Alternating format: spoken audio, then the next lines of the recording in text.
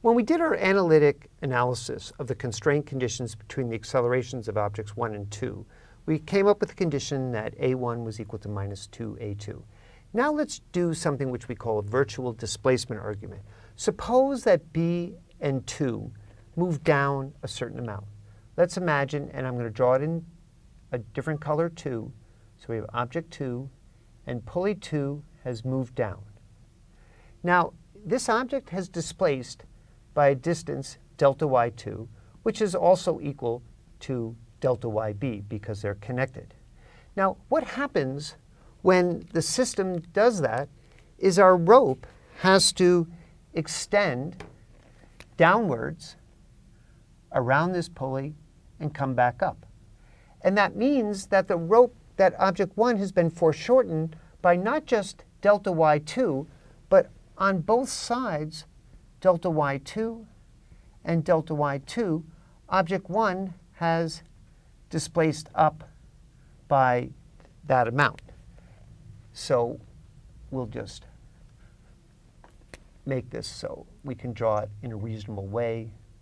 So what we see here is that delta y1 is equal to, now notice if 2 goes down y by delta y2, then delta y1, which is this whole distance, is a negative quantity, and it's going upwards.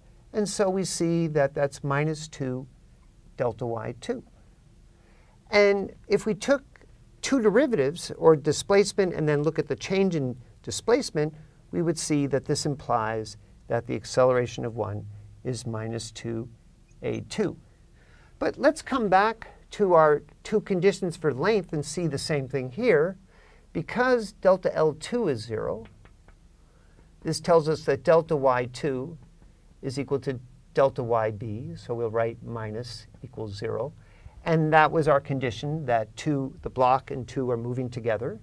And up here, we see that because delta L1 is also 0, this implies, and now I'll make that substitution, that delta yb is equal to delta y2, that 2 delta y2 here and here plus delta y1 has to be 0 coming from that piece. And so we see that delta y1 is minus 2 delta y2, which is what our virtual displacement argument showed us. And again, if you take two derivatives, here we have that, recall that in the simplest way, that the velocity is dy1 dt, and the acceleration, a1, is d squared y1 dt squared, then the same proportionality is maintained under the two derivatives.